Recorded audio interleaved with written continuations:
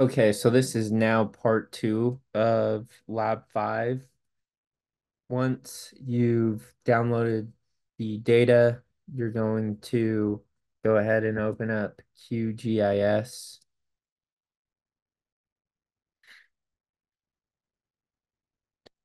And once it's open, we're going to go to Project and New. So there's a couple different ways to get your data in here. One way is to click Layer, Add Layer, and add raster layer. You can click these three dots off to the right. And then, so here I'm in Lab 5. I'm on my desktop, Lab 5. Go to Data, and then click our first file, click Open, and then Add down here in the bottom right. And then close that, and it populates here. Another way you can do it is directly from your desktop and files. You can simply drag and drop, which is probably a bit faster. So I'm just going to go ahead and do that.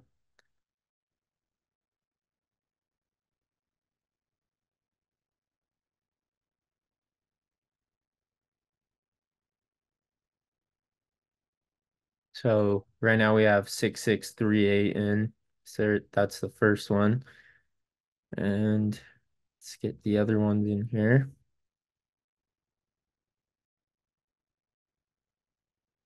Just gonna add all of them. The order doesn't really matter.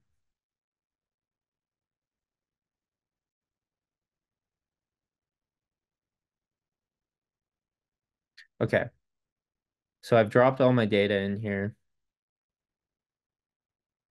And now we see all three, or excuse me, all nine of those tiles that we originally had. And they're all different layers. So, um, what we're going to need to do first is to merge them all into one single layer.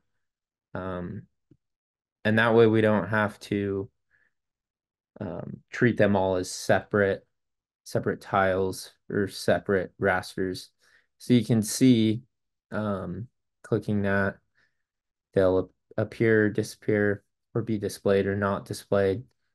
So to merge all of these, we're first going to go to raster and then miscellaneous.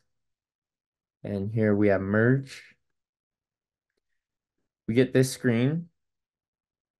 This says float 32 down here. We're just going to keep it that. But here we have all our nine files that we downloaded, and we're going to click all of them.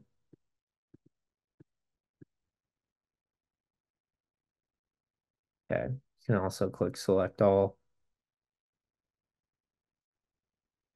Okay, so we're going to click OK, and then we need to save to a temporary file. So, or save two files. So let's click that. And we're going to save as, let's just call it Farrington Island merged. And we can save it to our data under lab 5, right? Click save, and that's where it's going to be saved. And we click run.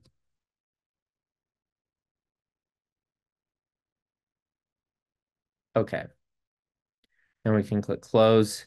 And now, if we unselect all of these, see that. So now we just have one single raster image.